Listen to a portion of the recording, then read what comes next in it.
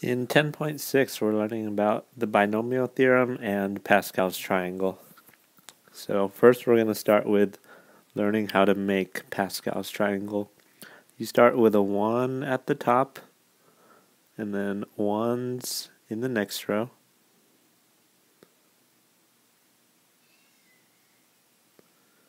Okay, the outsides are always going to be 1s. The way you get inside numbers is by adding the numbers above it. So this blank spot here, above it to the left and right, we see 1 and 1. So 1 plus 1 makes 2. So we put a 2 here. Okay, always 1s on the outside. Okay, I see a 1 and a 2 next to each other, so underneath that should be a 3. I see a 2 and a 1 next to each other, so underneath that in the middle should be a 3. 1's on the outside. 1 plus 3 makes 4. 3 plus 3 makes 6. 3 plus 1 makes 4. 1 plus 4 is 5. 4 plus 6 is 10. 6 plus 4 is 10. 4 plus 1 is 5. Alright, we won't fill in this whole thing. Let's do a few more rows. 1 plus 5 makes 6. 5 plus 10 is 15. 10 plus 10 is 20. 10 plus 5 is 15. 5 plus 1 is 6.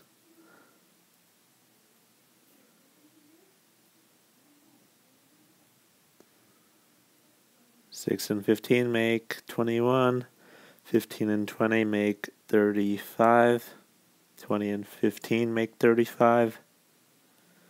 15 and 6 make 21. 6 and 1 make 7. Alright, so a few things I want you guys to notice. Also, let me tell you how the rows work. The top is row 0, and then it goes from there. Row 1, row 2,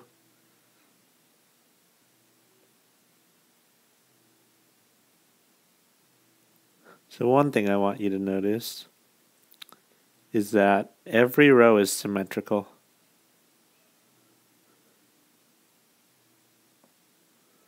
Look at row 3, for example. It starts with 1, 3 and ends with 3, 1. Row 5 starts with 1, 5, 10, ends with 10, 5, 1. So every row is symmetrical. Another thing I want you to notice is that row 4 starts with 1, 4. Row 7 starts with 1, 7. So the row will tell you what the second number is. The first number is always going to be a 1. The row will tell you what the second number should be. Okay. I think that's enough for now. We don't need to fill in the whole thing. So now we need to talk about what is this used for. Pascal's triangle is used for binomial expansion. So on number 1, we have a binomial. X plus y is a binomial because there are two terms. The exponent is 4, so we're going to expand that. So looking at row 4 of Pascal's triangle, we see that the numbers are 1, 4, 6, 4, 1. These are going to serve as our coefficients. So we're going to use the 1 first. Okay, so the first term is x. You're going to start with 4 x's and 0 y's. Okay. The second coefficient is going to be a 4 from Pascal's triangle. The amount of x's is going to go down by 1. The amount of y's is going to go up by 1. Okay, our next coefficient is the 6. The number of x's is going down, so it was 4, then it was 3, now it's 2. The number of y's is going up. So from 0 to 1, now 2. Notice the total is always 4. the total of the exponents is always whatever the exponent is on the binomial. Right, so we've already used 1, 4, and 6. Now we're back to 4. 4. We want x to go down, so that's 1. We want y to go up. And our last coefficient is 1. We don't want any x's. We want 4 y's. So let's simplify. 1x to the 4th times y to the 0 is just x to the 4th plus 4x to the 3rd y plus 6x squared y squared plus 4x. I don't need to write the exponent of 1.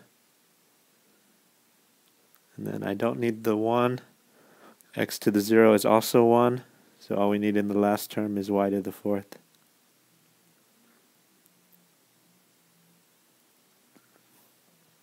That might seem tedious, but it's a lot faster than foiling over and over and over and over. Okay, number 2 is a little different because it is subtraction. So the subtraction will cause this to alternate. So it'll go from positive to negative, back to positive, back to negative. So it always starts positive. So we're going to use the same numbers that we did because the exponent is 4 again. 1, 4, 6, 4, 1. So we're going to start with a 1, and then 4 of these, and 0 of these. So 0, negative 2y's, plus 4. Now we want 3 of these x's, and 1 of these negative 2y's.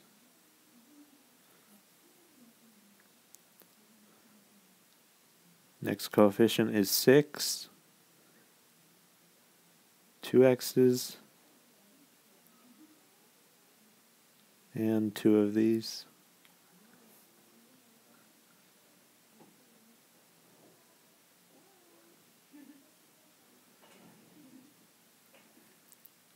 Plus 4, 1x, and 3 of these. And then finally, 1. We don't want any x's, and we want 4 of those. So let's simplify. X to the 4th plus, actually not plus, it's going to be minus because we're going to have 4 times negative 2 makes negative 8. Minus 8x cubed y. So then the next one is going to be plus because it always alternates plus. 6 times negative 2 squared is 6 times 4, so plus 24 x squared y squared. Now we're going to have 4 times negative 2 to the 3rd. We know it's going to be subtraction. So 4, and then negative 2 cubed is negative 8, so minus 32 xy cubed. And then 1 times x to the 0 is just 1. We know it's going to be plus. Negative 2, we have 4 of those, so 16y to the 4th.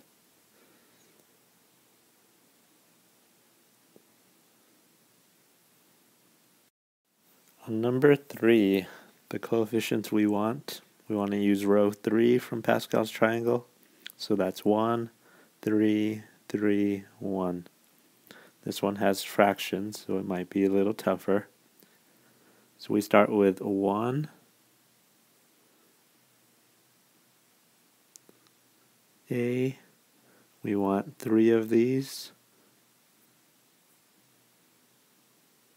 and we want 0 of those, plus 3.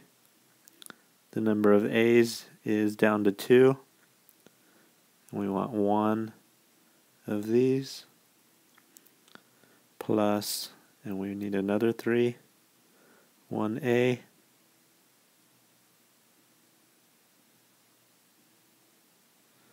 1a and 2 of these. And then we're going to finish with 1.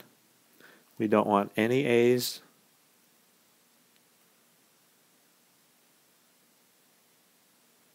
And we want 3 of those.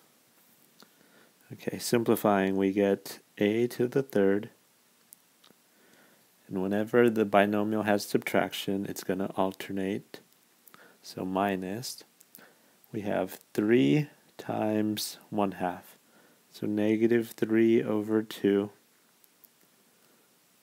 a squared, b. Next one has to be plus 3 times 1/2 squared. 1/2 squared is 1/4. So this is going to make 3/4. And we have 1a, b squared. And then last one has to be minus. We have 1. And then negative 1/2 to the third is negative 1/8. No a's, b to the third. Notice the total of the exponents is always going to be 3. We had a cubed, then we had a squared b to the first, a to the first b squared, and b cubed. Total in every term is always 3.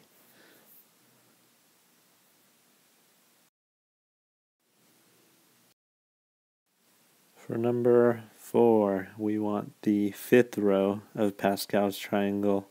So that is 1, 5, 10, 10, 5, 1. So we're going to start with a 1. We want 5 of these and 0 of the negative 3's. Then our next coefficient is 5.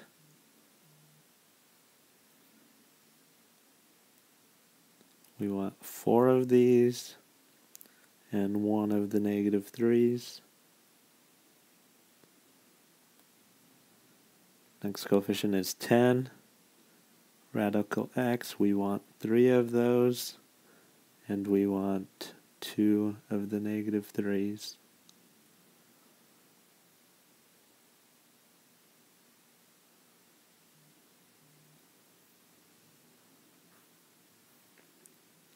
We need another coefficient of 10. 2 of these, 3 of these, 2 of the rad x's, 3 of the negative 3's.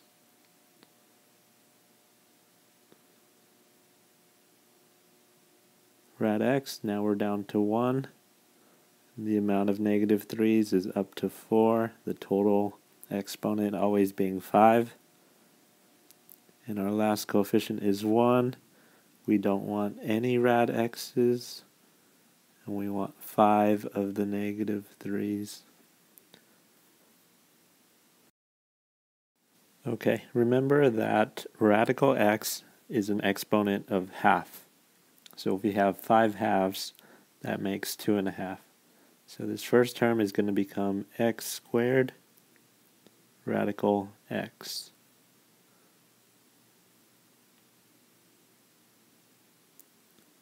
Okay, this has to alternate, so I know the next one's going to be negative. We have 5 times negative 3 makes negative 15. So 4 halves makes 2, so x squared plus. So now we have negative 3 squared is 9 times the 10 makes 90. And we have 1.5 x's, so we have a complete x and 1 radical x left over. 2 radical x's, radical x times radical x makes x. So if we have 3, we have x times radical x. Okay, the next one, negative 3 times negative 3 times negative 3 is negative 27 times 10 makes negative 270.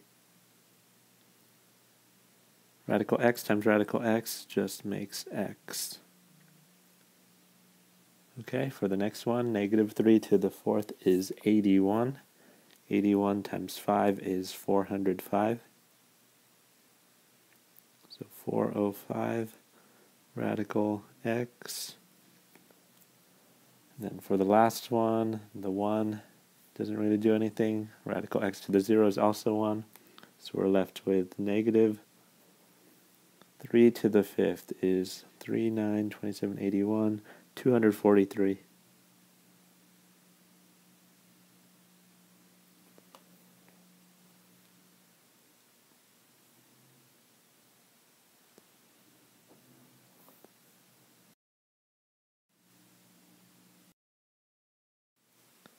So there is a way to do binomial expansion without Pascal's triangle, and that's by using the binomial theorem. So to do the binomial theorem, you'll need to know how to do n choose r. So let me teach you the formula for n choose r. N choose r equals n factorial over r factorial and then n minus r factorial. Okay, so what does the exclamation point mean? That means that you're multiplying that number and then you're doing a countdown and multiplying every integer below that. So for example, 3 factorial equals 6.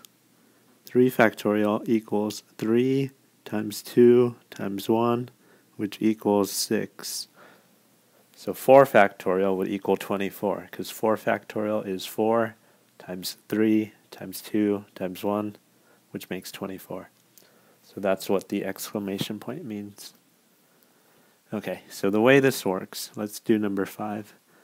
We're going to expand the binomial 3a minus 2b to the third. So we're going to start with the exponent is your n. So n is 3. So we're going to do 3, choose, and you're always going to start with 0. 3, choose 0, and then just what we did with the Pascal's triangle. So the 3, choose 0 is just telling me what the coefficient is going to be, and now I don't have to do Pascal's triangle. This is beneficial when the exponent is really high. Not so much when the exponent is 3. So we want 3 of these, and we want none of those. So we're pretending that we don't know that Pascal's triangle is telling us that the coefficients are going to be 1, 3, 3, 1. Okay, so pretending we don't know what the next coefficient is, we're going to do 3c1. So you start with 3c0, then 3c1, then 3c2. Start at 0 and count up.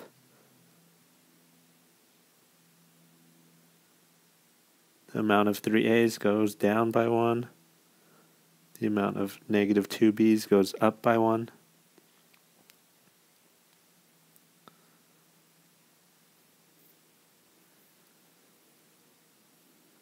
Okay, so next we have 3, choose 2. 3a, we only have one of those. Negative 2b, we have 2 of these. And then we finish with 3c. I don't want any of the 3a's, so I'm not even going to bother writing it. And I want 3 of those. Okay, 3c0 is 1. The c stands for either combination, or some people say it means choose. 3c0 is basically 3 factorial over 0 factorial, 3 factorial. 0 factorial just has a special rule. 0 factorial is 1. I don't really have a logical explanation for that. Just remember 0 factorial is 1. So 3 factorial over 3 factorial equals 1. Think of it this way. 3 choose 0 is basically asking, If you have 3 people, how many different ways can you choose 0 of them? Well, there's only one way to choose 0 people. You just don't choose anybody. So 3c0 is 1. 3a to the third is 27. So I'm going to get rid of the 1.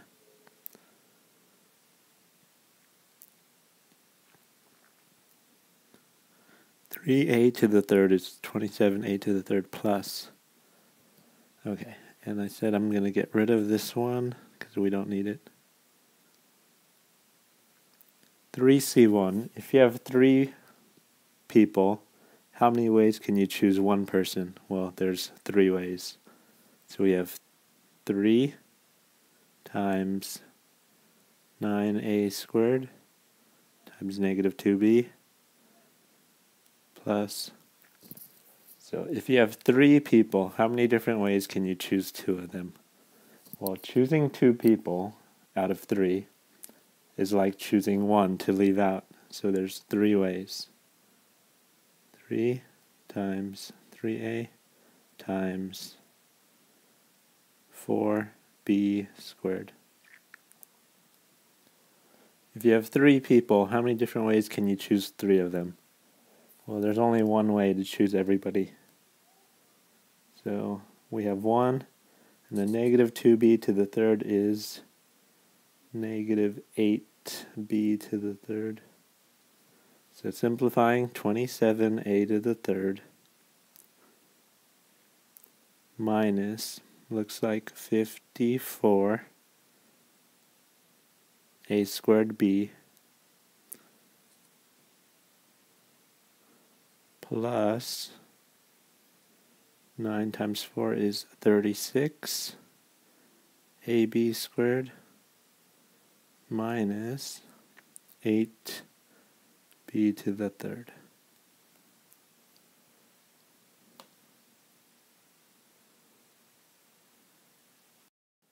So that problem was probably, or would have probably been easier using Pascal's triangle. So I like using binomial theorem when the exponent is high and or if you're only finding one term.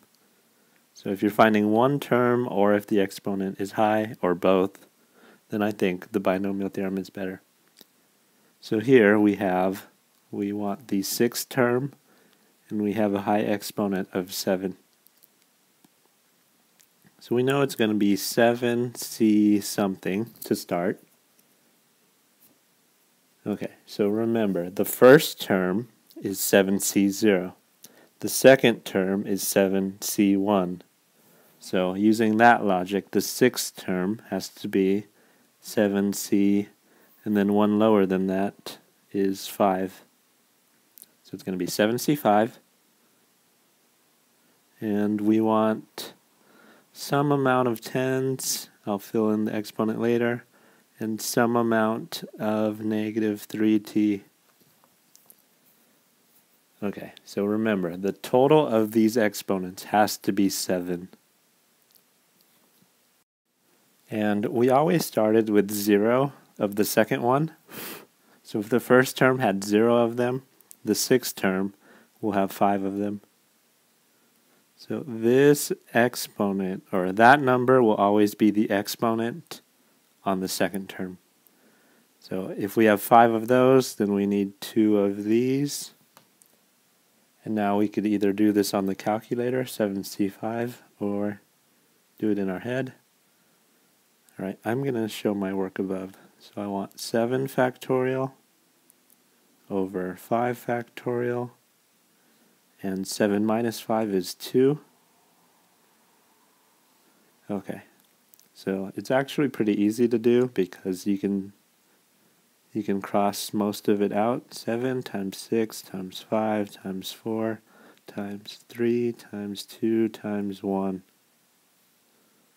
over 5 times 4 times 3 times 2 times 1 times 2 times 1.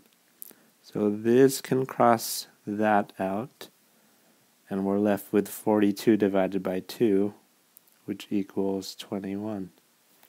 So this is going to become 21 times 100 times negative 3 to the 5th. 243, negative 243.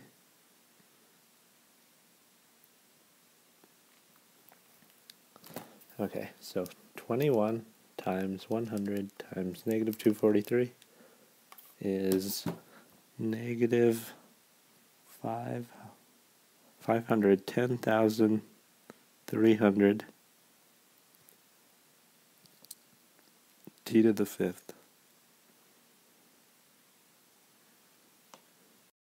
For this next one, we want the fourth term. The exponent is 8, so it's going to be 8c. Remember, the first term is 8c0. The second term is 8c1. The third term is 8c2, so the fourth term will be 8c3. 8c3. The 3 is the exponent for the second term. The total has to be 8, so the j needs an exponent of 5. Okay, 8c3. 8c3 is 8 factorial over 5 factorial, 3 factorial. I might have messed up the order there, but as long as I have both, it's fine.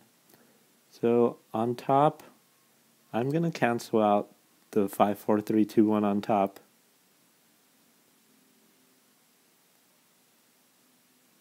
So I got rid of the 5 factorial on the bottom, and I got rid of the 5, 4, 3, 2, 1 on top. Now 3 times 2 times 1 just equals 6. So 8c3 is equal to 56, 8 times 7.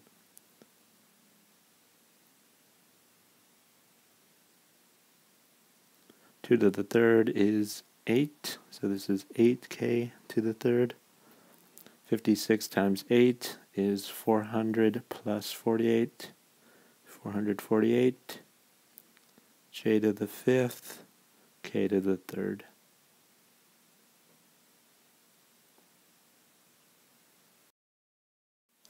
On number 8, we want the 7th term of this binomial. So the exponent is 11, so it's going to be 11c. And because it's the 7th term, we go 1 down. So 11c6, 5x, negative 2. The 6 goes with the second term. The total has to be 11, so 5x gets a 5. Alright, so I think now's a good time to teach you how to do this on the calculator. So if you want 11c6, first thing you need to do is type 11 on your calculator. So once you've typed in the 11, then you're going to find the c. So 11, then go to math, then scroll over to PRB, probability. The third option is NCR, so choose the third option. And now type the 6. So remember to type the 11 first, then go to NCR, and then type the second number and hit enter. And you get that 11c6 is 462. We want to multiply that by whatever 5 to the 5th is. So 5 to the 5th is 3125. And negative 2 to the 6th is 64, positive 64. So we multiply all that out.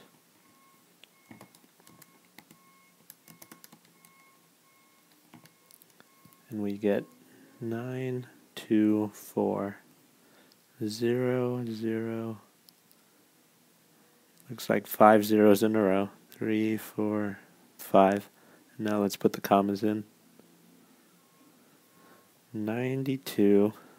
And that's a 0. Let me make that 0 neater.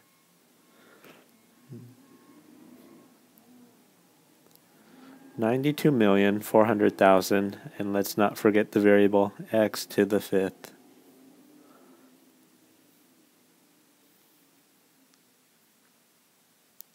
Okay, for the last one, they don't tell us which term exactly. They don't tell us whether it's the 3rd or 4th or fifth term.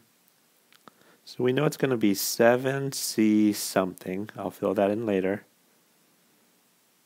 We don't know how many of these we want yet. We don't know how many of these we want yet. Okay, but we know that we want it to make x squared.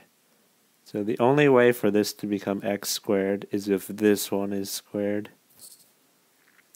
The total has to be 7, so negative y needs an exponent of 5 to make the total 7. And then for the r value, you just choose the second exponent. It actually doesn't matter if you choose 2 or 5, because 7c5 and 7c2 are equal.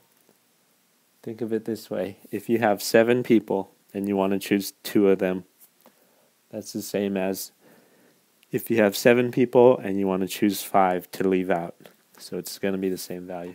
So 7c5 on the calculator is 21. And you could do it by hand as well.